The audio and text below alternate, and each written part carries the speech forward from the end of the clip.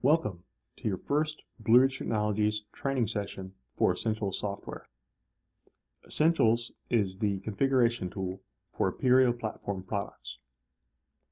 The primary purpose for Essentials is to define the relationship between lighting control hardware and the space that it controls. There are three objectives for today's training. First, we'll define for you the terms and basic concepts used in Essentials. Secondly, we'll walk you through the installation process. And finally, we'll introduce you to the Essentials interface as we configure a sample lighting control system. So let's get started. Let's begin by defining the basic terms and concepts used in Essentials. The terms we'll define can be divided into two categories. First, network terms, which deal with hardware, and then building terms, which deal with space. We'll start with the network terms. These terms include controller, satellite, station, relay outputs, and universal inputs. To define these terms, we'll use our basic system riser diagram. You can see we have a BACnet MSTP network and a subnetwork called the satellite station network. Let's start with controller. Controller resides on the BACnet network, and in this case we have a zone control. Controller has inputs and outputs and features a line voltage feed for power. This is controller. Satellite is our next term, and satellite resides on the satellite station network, and satellite is a expander for the controller and provides additional input and output capacity. This is satellite. Our next term is station. Station also resides on the satellite station network, and station provides a user interface. This is station. Relay outputs, or RO, are featured on both the controller and satellite, and they drive the lighting load. These are relay outputs. Our final term is universal inputs, or UI. Universal inputs provide an input to the device, and in this case we have an occupancy sensor terminated to that universal input. This is universal input. Now that we've defined our network terms, let's set up defining the building terms. Building terms include system, area, zone, and channel. We'll begin with system. A system is a contextual term. It can be as small as a single building with an automation system, or larger to include multiple buildings on a campus level, or larger still to include multiple campuses.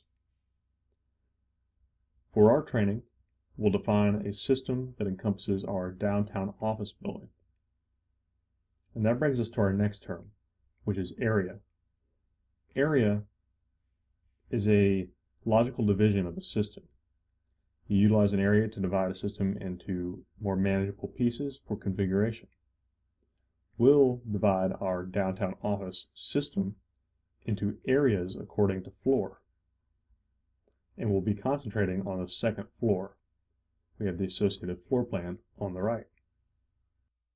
And that brings us to our next term, which is zone. Zone is a division of an area, and it is driven by occupant requirements, such as scheduling needs or control strategy needs. It can also be driven by hardware limitations. Let's have a look at how we would divide our area into zones according to scheduling needs. Take the two open office areas. The accounting team is a 9 to 5 operation. However, the sales team gets in at 9 and leaves at noon. Because of these unique scheduling requirements, we would create a zone for the accounting office and a separate zone for the sales office. Let's look at how we would define more zones given unique control strategy needs. The corridor, for instance, is a public space, and we want to have the lights on in the corridor as soon as the first employee gets off the elevator in the morning. Because of this, we would utilize an auto-on strategy for the corridor, and we would create the corridor as its own zone. By contrast, we'd use a manual on strategy for this private office to achieve additional energy savings, and as such, we'd create a zone for the private office. For today's training, we'll concentrate on the conference room zone. And this brings us to our final term, which is channel. Channel is a division of a zone that is used to configure the relationship between inputs and outputs based on occupant use. We have a number of inputs and outputs to configure in our conference room. For inputs, we have the occupancy sensor in the corner and our station by the entry. Our outputs include our recessed incandescent fixtures around the perimeter and our interior fluorescent fixtures. Now, because of the need for high and low level lighting in our conference room, we'll configure our fluorescent fixtures in a bi-level control strategy. To create the channels for all of these inputs and outputs, we will refer to our list of configurations available on the right side of your screen. We will reference this list throughout the remainder of training, and this list was completed based on our engineering schedule for our sample job. A template for this engineering schedule is available at our website at brtint.com/dealer_tools. Now, using our floor plan and our list of configurations, let's look at the channels we'll create for our inputs and outputs. We'll begin with our first channel, interior high. For inputs, we have the occupancy sensor and the top button on our station providing on-off control for our exterior lamps and our fluorescent fixtures. Let's look at our next channel, interior low. For inputs, we have the occupancy sensor and the middle button on our station providing on-off control for the interior lamps of our fluorescent fixtures. And this brings us to our final channel, perimeter. For inputs, we have our occupancy sensor and our bottom button on our station providing on-off control for our incandescent fixtures. Now let's review the terms we've defined thus far. On the network side, which deals with hardware, we've defined controller, satellite, station, relay outputs, and universal inputs. On the building side, which deals with space, we have defined system, area, zone, and channel. Alright, now that we have defined all the terms and basic concepts that are used in Essentials, let's get you started with Essentials and begin the installation process. Essentials is available as part of TechKit 2.0. Essentials and its supporting files are on the USB flash drive. This is the only part of the kit you will need for installation. However, do confirm that your computer meets these requirements. You will need Windows XP or Windows 7 in 32 or 64-bit variety, the latest version of Java, as well as a USB 2.0 port. These specifications are available in the TechKit datasheet at our website at brtint.com/accessories. Now let's install Essentials. I have the USB flash drive open on my computer. The first step to installation is creation of a new folder for Essentials and its supporting files. I'll go ahead and create that on my desktop, name it Essentials, and open that folder. And then I will copy the Essentials executable, that's brtessentials.exe, from the flash drive to the folder I just created, and then I can run Essentials. As simple as that. If you encounter an antivirus warning, go ahead and allow Essentials to run. If you encounter a Java warning, you most likely don't have the latest version of Java and you will need to download that. However, this completes the installation of Essentials. Now that we have Essentials installed and running, we can begin to explore its interface as we configure our sample job, the downtown office. All of the configurations I will complete today are available in our configuration list on the right side of your screen. The first step to configuration is creation of a system file. I can create a system file in the File menu and choosing New.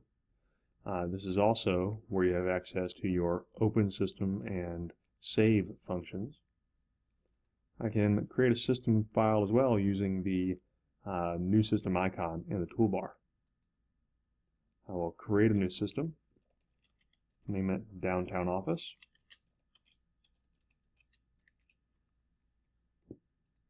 And then before we move on, I will save our system. I'll use the Save icon on the toolbar. And by default, Essentials saves system files to the folder you created for it during installation. I will name our file Downtown Office and select Save. And you'll notice the name of the file we're working with appears in the title bar. Also, system files have an extension of .brt for easy recognition. Now that we've created our system, we can begin our configuration. You'll notice in the bottom left-hand corner of your screen you have a tab for the network tree and a tab for the building tree. We'll begin with the network tree. This is where we add hardware to our system and configure the relationships between that hardware. We have three pieces of hardware to add: the controller, the satellite, and the station. We'll begin with the controller. To add hardware to a system, you can use the Configure menu and select the hardware you'd like, or right-click in the tree and choose the hardware. I'll add a controller and name it ZCSS. And you'll notice the details that apply to the hardware I've selected in the tree appear on the right side of your screen in the detail pane. Each section in the detail pane can be expanded or collapsed with a click. This is where I'll do my configuration for that controller. I'll start by adding a controller type. We have a zone control switching standard. Collapse that section, and then I'll configure the universal input that is terminated to that controller by selecting a type, and this is an occupancy sensor. Now let's add our satellite. To add a satellite, I will select Add Satellite, give our satellite a name, SCSS, and then select our slot, which is 1, and our type, which is switching standard. And now we're ready to add our station. To add a station, I will select the controller level and add a station. Give our station a name, 3CH, and then select our address, which is 0, and our type, which is 3-channel. And we have one more piece of functionality to look at, and that's the move up and move down feature. This allows you to arrange the tree in the way you'd like it. With the station selected, I can use the move up arrow to move it up the tree, and the down arrow to move it down the tree. This is also available in the pop-up menu. So we have added our controller, our satellite, and our station to our system. And it's important to note that we selected a type for each of these items, and this affects the configuration we'll do next. So this concludes the network configuration, so I will save our work before we move on. Now that we've added all of our hardware to the network side, we'll begin to assign this hardware control of a space. To work with space, we'll move over to the building tree, which I will access by selecting the building tab in the lower left-hand corner. And you'll notice the only item available in the building tree is the system. We will add our area, zone, and channels. we'll begin with the area. I will select Add Area and give our area a name, second floor. And then we're ready to add our zone. I will select Add Zone, give our zone a name, Conference Room. And this is where we assign the controller we set up on the network side control of our zone. I'll select the controller we need, which is ECSS. If you had a larger network and had more controllers set up, you would have additional options in this drop-down menu. Now that we've configured our zone, let's begin adding our channels. We'll start with our first channel, Interior High. We'll add a channel, name it Interior High, and I will begin by setting up our occupancy sensor. We want universal input 0001 as our sensor input. Then we can assign our relay. I will add a relay, and for this channel we need relay 0001. And finally, we'll set up our station. I will add a station, and then we need an on-off station. We need our 3CH station, and the top button on that station will control this channel. Now ready for our second channel, Interior Low. To add a channel, I select the zone level, add a channel, name our channel Interior Low, set up our occupancy sensor,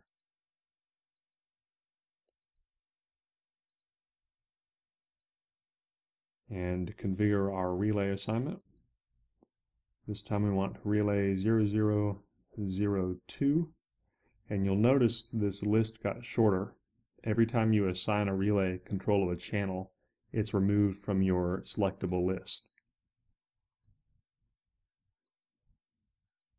And finally, we'll set up our station. We want an on-off station, our 3CH station, but this time we want the middle button to control our channel. And now we're ready for our final channel, perimeter. Again, I'll select the zone level, add a channel, name our channel,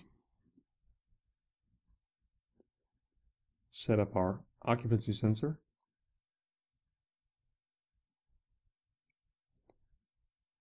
complete our relay assignment. We want relay 0101. And add our station. The on-off station, we want our 3CH station, but this time we want the bottom button to control this channel. And there you have it. We've added our 3 channels, and thus far on the building side, we've added our area, our zone, and our channels Interior High, Low, and Perimeter. And this concludes the building tree setup. So before we move on, I will save our work. In conclusion, let's review. We began on the network tree. And the network tree is where we added our hardware and we assigned the relationships between that hardware. We started by creating our system file, and then we added our controller, our satellite, and our station, and we configured each of these. We then moved to the building tree. And the building tree is where we assigned the hardware control of a space.